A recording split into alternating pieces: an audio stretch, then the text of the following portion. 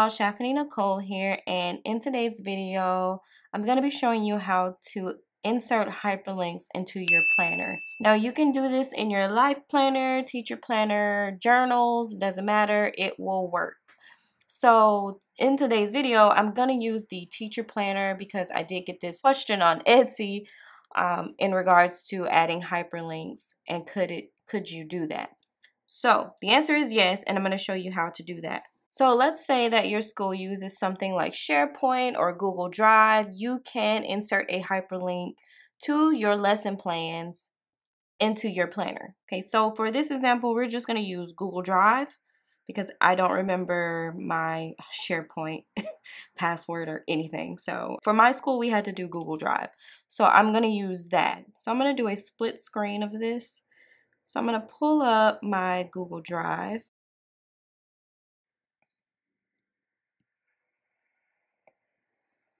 All right, so I have my Google Drive pulled up, and I'm actually going to switch sides. Now, if you don't have the Google Drive app, this still will work with the, if you were on like Chrome or Safari. So it'll still work. So let me go to my lesson plans. I'll just say search lesson plans. There it is, and then here's mine. So I'm just going to choose one of these, but these are all lesson plans here. I'm just going to choose this first one that I see.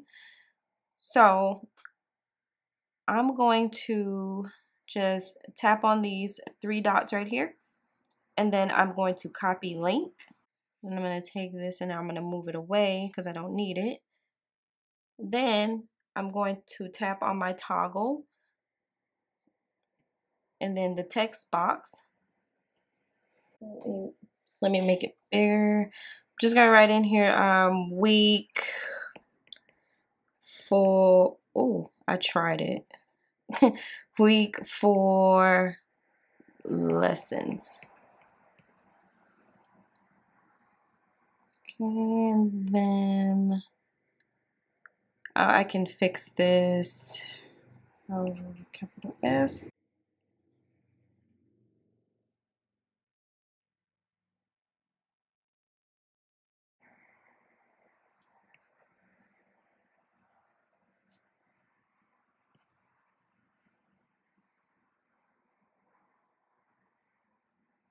Okay, and then I'm just gonna make it a little smaller like that.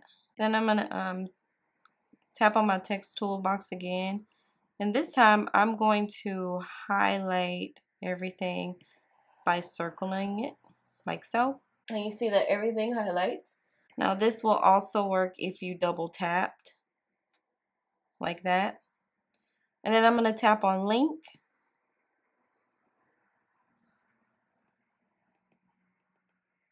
And then I'm going to paste.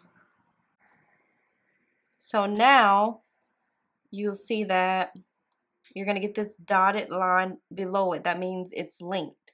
So now when I go to tap on it, and now I'm going to go back in toggle mode, and then I tap on it, you're going to get this message, and you're just going to tap on yes. And then here are my lesson plans. Voila. Okay. So that is how you create a hyperlink in your planner. If you have any questions, please feel free to ask in the comment section or send me a message on Etsy. Don't forget to like this video if you found it helpful, and make sure you hit that subscribe button. Until next time, bye y'all.